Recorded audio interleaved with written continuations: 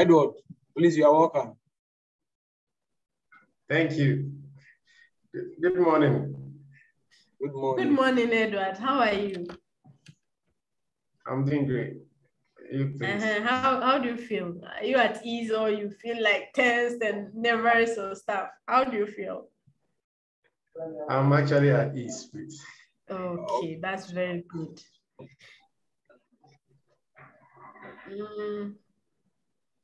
Okay, so we are going to have a very short interview with you concerning the learning of Swahili in the University of Ghana.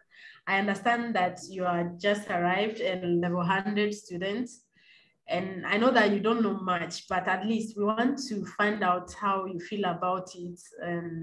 Okay, so my very first question is, what was the reaction from you or your family when you heard that, or when you find out that you are coming to learn Swahili in the University of Ghana? How did you people take it like? Well, to me, I see it to be normal.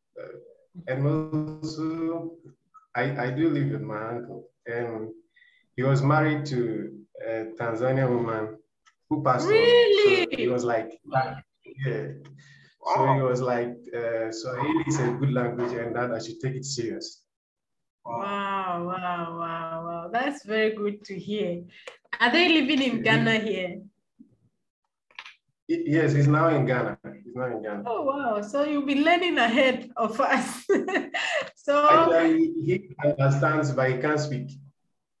Oh, okay. He understands, but I can't speak.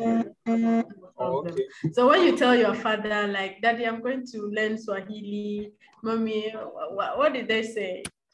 Apart from your uncle. Yeah. So they were like, can I do it? And I was like, yes, I can do it. Of course, indeed. My dad was like,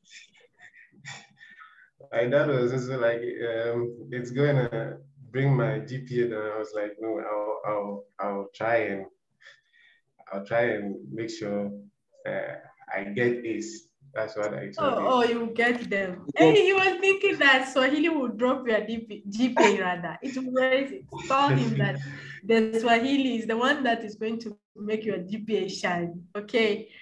When I just sure, do you have any question for him? So Edward, my question is, do you think there are benefits learning Swahili, or if not, why? Or why you even studying Swahili in the first place? Because you know, some people when they get Swahili, they tend to rather wait and apply the following year. But aside your uncle inspiring you to do Swahili, do you think you can use Swahili in the near future? Yes, please. Okay. Well, I believe me learning Swahili can get me a job in with probably the AU or the ECOWAS, because yeah, it can get me a job in one of these organizations, probably, yes.